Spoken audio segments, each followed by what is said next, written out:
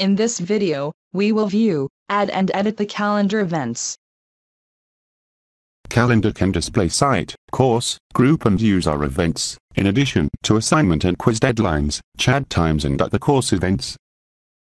Calendar is a default block available on the front page of the Moodle site, and can be added inside the course from at a block drop-down menu.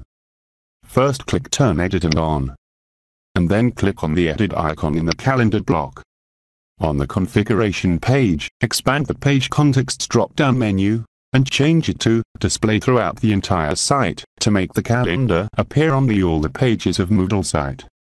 You can also change some default settings for calendar like display region, weight, etc. Settings specific to current page can be changed on this page. Then click Save Changes, and click Turn Editing Off. Under Available Courses, click on the course name to enter it.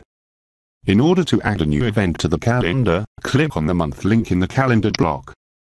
There are 4 types of events in the Moodle calendar, that is, global, course, group, and user events. Global events are site-wide news and can carry schedule for planned site outages in the future. Such events can be generated by the admin. Course events are course-specific, and teacher can generate such events.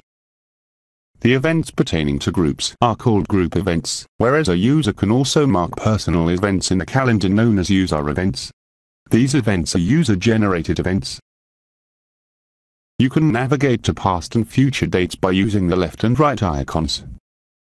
Click the right icon to view the next month. Then click on New Event button to add a new event. Select the type of event from the drop-down menu. Let's choose Course Type Event. Enter the name for the event, as Annual Meet for the MC. In the description box, enter the event text as shown. Scroll down, and under Date Setting, enter the date and time for the event.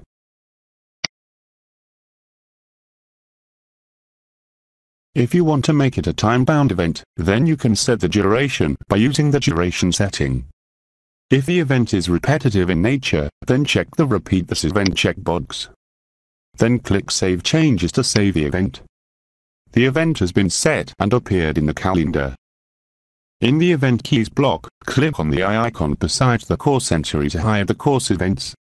Now all course events are hidden. Click on the icon again to unhide the events. Now, open your Moodle site in your computer and implement the exercise before proceeding to the next video.